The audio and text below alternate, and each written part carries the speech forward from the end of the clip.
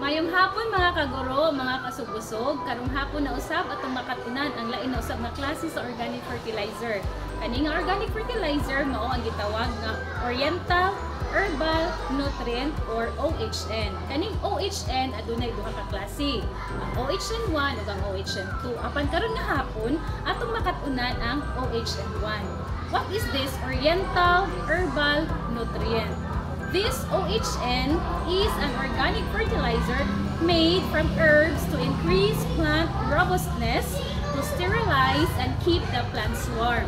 It helps to increase also aerobic microorganisms and gives resistance to environmental stresses like hangin sa mga plants, kanang kusog kayo nga init or huwaw.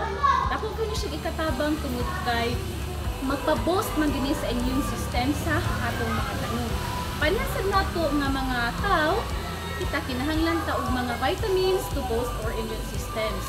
Plants also have natural resistance to fight against pests. But we need to do, what we need to do is just to supply them para ma-boost ang ilang immune booster. Usap ini nga organic fertilizer, mauni siya ang Oriental Herbal Nutrient, which is this organic fertilizer is a mixture of edible aromatic herb extract from garlic and ginger. So makita nato diha nga naa diha ang garlic nga gihiwa na nakudaan ug hasta ang ginger na asad gihiwa na nakudaan.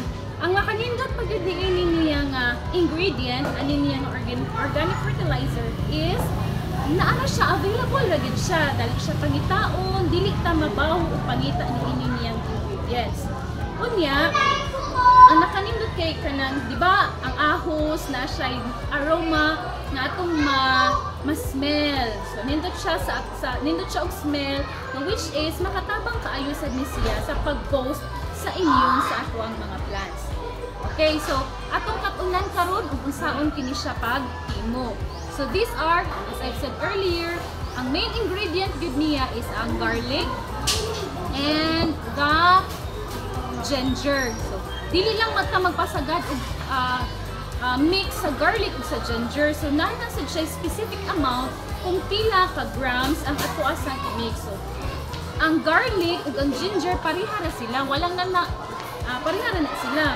50 grams o 50 grams sad siya plus the molasses, which is also 50 milliliter, and the coconut vinegar or kanang organic vinegar na 150 milliliter.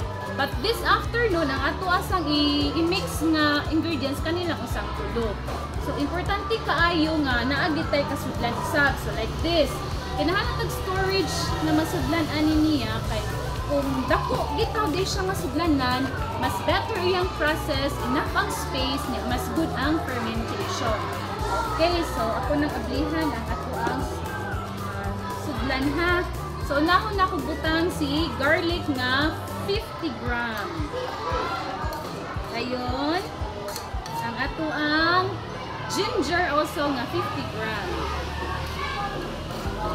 So naa siya sa ato ang sudlanan, si garlic ug si ginger. So after ana, the 50 milliliter nga molasses ako siyang i-mix.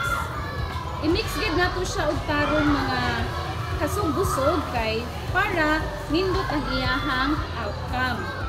Yeah.